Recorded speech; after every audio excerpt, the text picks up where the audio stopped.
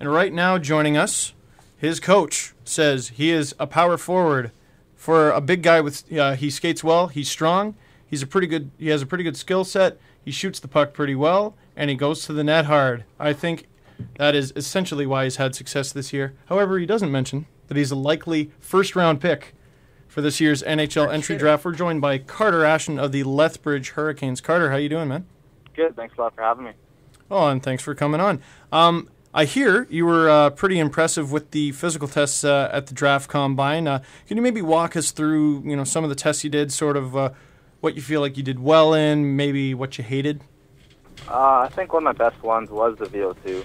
I was lucky enough to work with a very good trainer here in Saskatoon, and we did a number of things for it. And we were riding the bike, we were in the pool, 3 times a week. So I was lucky enough to get on board with a good trainer and be successful in that. Now, getting away from the physical testing just a bit, let's go to the interviews. Now, I couldn't believe this when I read it. The Washington Capitals actually asked you to get up and perform the chorus for Poker Face by Lady Gaga. Is that true? Yeah, absolutely. That was actually the first question they asked me was to sing a song, because they knew it was my last interview of the whole week, so they wanted to have some fun, I guess. And, I tried to sing the chorus, and I guess I hit a couple notes, and they liked it. Well, you are on the radio. Would you like to lay down some Lady Gaga for us right now? I don't think so. I don't think I can do that. No? What if we just, started the beat a little bit?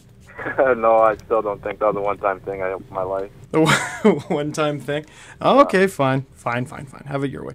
Now, what's amazing to me about this interview process is, there's only 30 teams that can interview you, and you were interviewed by 29 of them.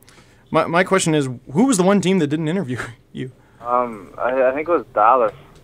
But, it was a good honor to get interviewed by 29 teams, and you meet a lot of people in that process. Now, other than, I guess, the Lady Gaga question, what were some of the strangest questions you were asked at the Combine?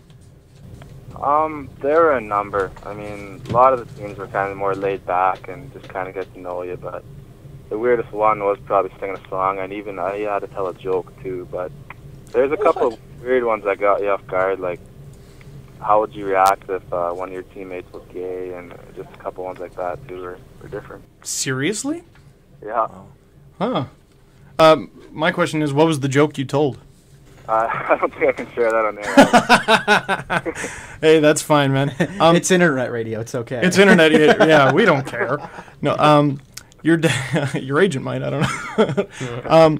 Your dad, Brent Ashton, played for 8 NHL teams.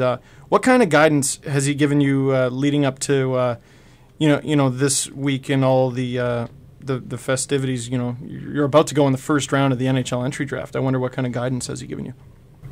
He's definitely been a huge influence. To have someone around with that knowledge and that knowledge about the game day to day is definitely an advantage to have. And he coached me from when I was young, till maybe I was almost 12. So, like I said, to have someone around like that was definitely nice. And he shared a lot of his knowledge with me. But in terms of right now, he knows it's in my hands, and he knows he's got me to where I can now, and he's taken a step back definitely from my game now.